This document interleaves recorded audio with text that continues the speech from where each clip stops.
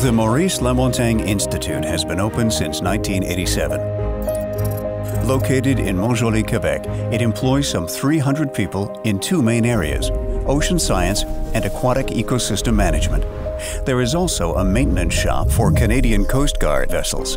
The Institute's activities cover the estuary and Gulf of St. Lawrence, the Saguenay Fjord, as well as Hudson Bay and Hudson Strait. Certain activities also cover freshwater ecosystems.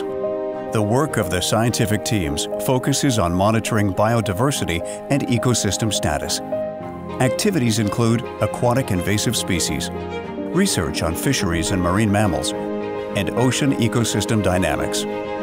Work is also being done on climate change, the impact of human activity on the environment, and species at risk research. Teams work on protecting aquatic species and their habitats, protecting and recovering aquatic species at risk, both marine and freshwater, and developing a marine protected area network in the estuary and Gulf of St. Lawrence.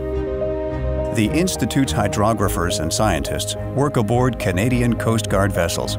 Two of them are dedicated to fisheries science and oceanographic research. The Canadian Hydrographic Service provides water level forecasts and monitoring, mapping, and real-time web services for navigation. The Maurice Lamontagne Institute has over 70 laboratories.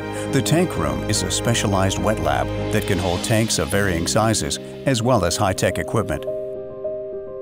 This system accommodates large-scale experimental studies for controls of observed and monitored environmental conditions.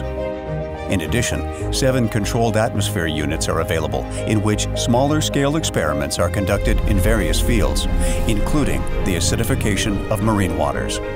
The Maurice Lamontagne Institute facilities provide an environment that encourages the exchange of ideas.